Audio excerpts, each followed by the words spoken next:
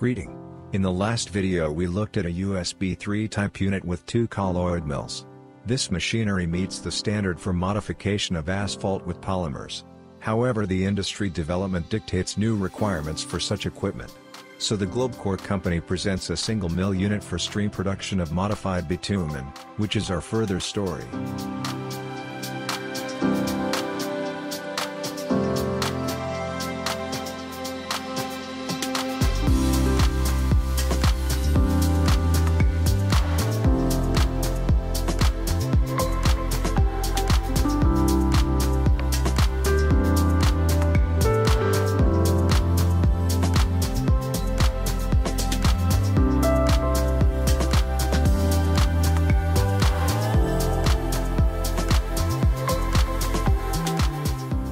And now let us move on to the features of the plant in terms of the control system.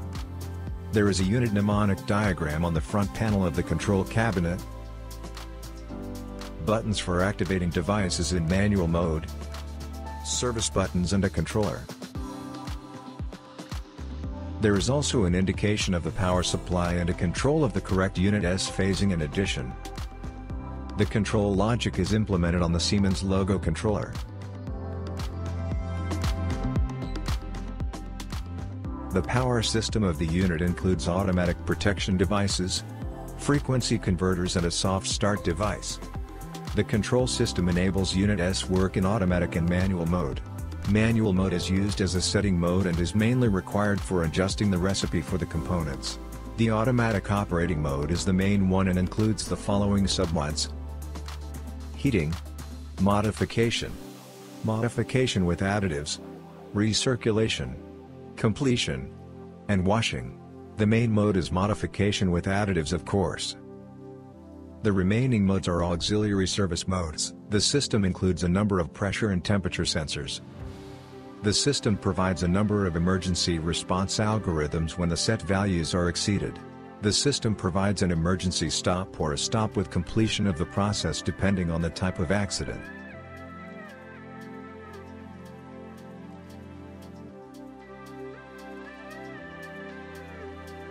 Thus the system ensures long-term and safe operation of the equipment.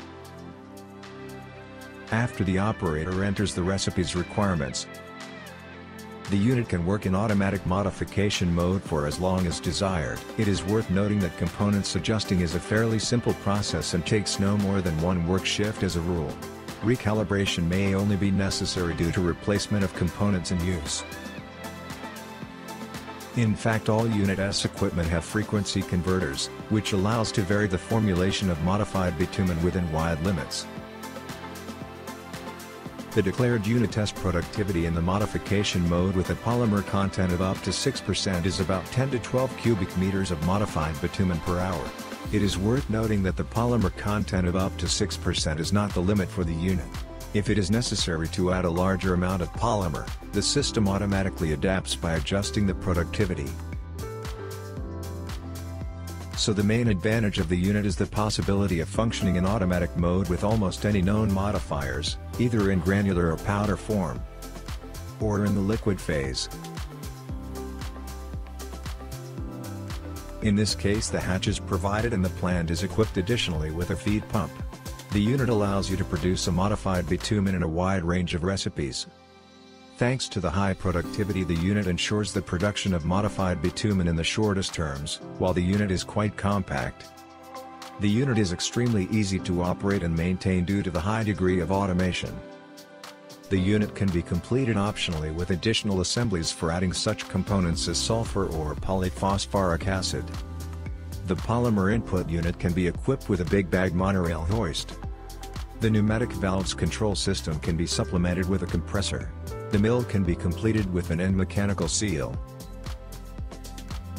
Thus the unit is a simple, reliable and efficient complex for the production of almost any modified bitumens.